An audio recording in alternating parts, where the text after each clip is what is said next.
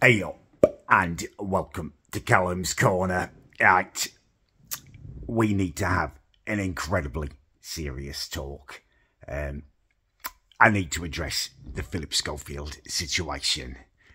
Now, for those of you who don't know, I was Phillip's biggest fan. I actually made a video on my channel a few years ago just singing his praises, explaining what a big part of my childhood he'd been. The broom cupboard, going live, Gordon the Gopher. It was massive for me. So much so that I actually cried when he left the broom cupboard. He got replaced by Andy Peters. And that wasn't anything racist. It was just my attachment to Phillip. He played that big a part in my childhood. Obviously, the levels of his deceit, his dirtiness, his debauchery, deviance have all become clear this last week.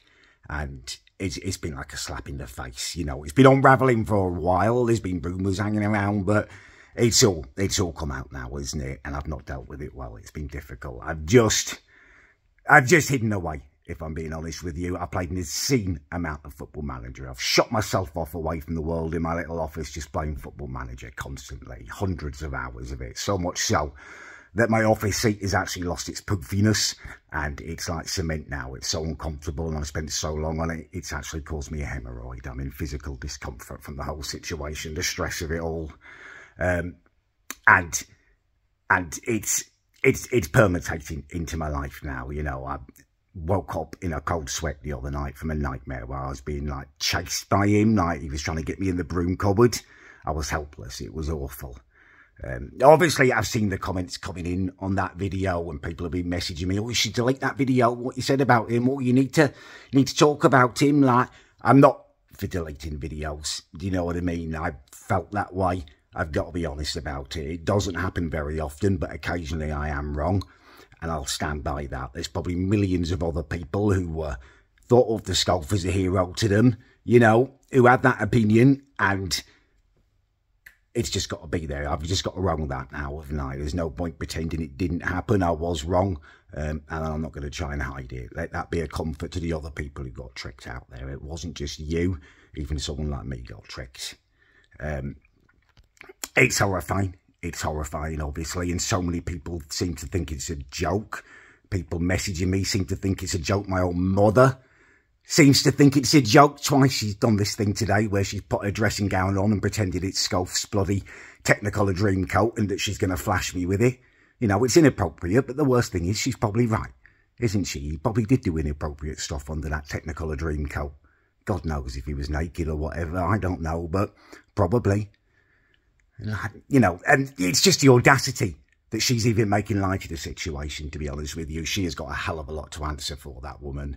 You know, my mother used the BBC, children's TV, as a babysitter for me when I was younger. That was my upbringing. Oh, sit down, Cal. Why don't you watch bloody Phillip Schofield in the broom cupboard? Oh, that's finishing. It's okay. Jim will fix it starting soon. It's amazing that I've managed to turn out as normal as I am, actually. Yeah, she's got a hell of a lot to answer for. It's disgusting. I feel bad for a lot of people. You know, myself, for one. You out there who've been tricked. Holly, I can barely bear to think about poor Holly. You know, she's a lovely lady, Holly Willoughby. She deserves none of this just because he sated his deviant little desires. It's just such a slap in the face. I stayed with him through thick and thin. You know, the gay thing, I was still in his corner supporting him, even though he'd walked out on his wife and kids. You know, I was still there, Team Sculf. And now I'm thinking, you know, what was that even about? He probably only came out because he was worried all this was going to come out, wasn't he? You know, it's a betrayal in the worst possible way. I don't know whether he'll watch this video, probably not, although I will send it to him on Twitter just so he knows exactly what he did. Part of me wants to put a picture up of me as a kid in all my innocence just to confront him and say, Luke, say my name, say sorry to that young kid that you betrayed, Phillip. But you know what? I daren't do that with a picture of me as a young boy because he might like it, mightn't he? Might get some kind of pleasure out of it. That's such a sad situation, isn't it? I'm just left with sadness and impotent rage, and I'm left with no choice but to destroy him Now, I'm sorry, Philip, and this isn't a physical threat. I will leave all of that to the police. But I do have one avenue open to me, and that is musical.